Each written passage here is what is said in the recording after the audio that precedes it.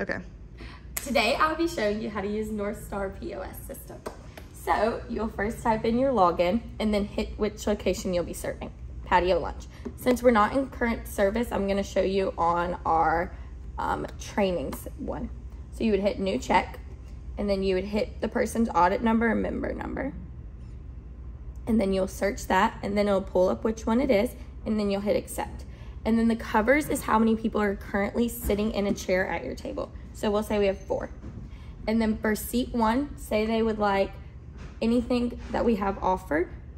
You'll do the first course, which these are all of our first courses. So we'll say that they want oysters, we sell them by the each. So then we would do 6 and then done. When you're ready to fire it, you'll hit fire. And then if they would like a second course, you go to entree. Here's all of our entrees. We'll do a burger, for instance, because that one has the most questions. You go to burger. You have to put a temperature, so we'll say medium rare. You have to put a cheese as well if they would like one, so we'll do cheddar. And then sides, fries. Done.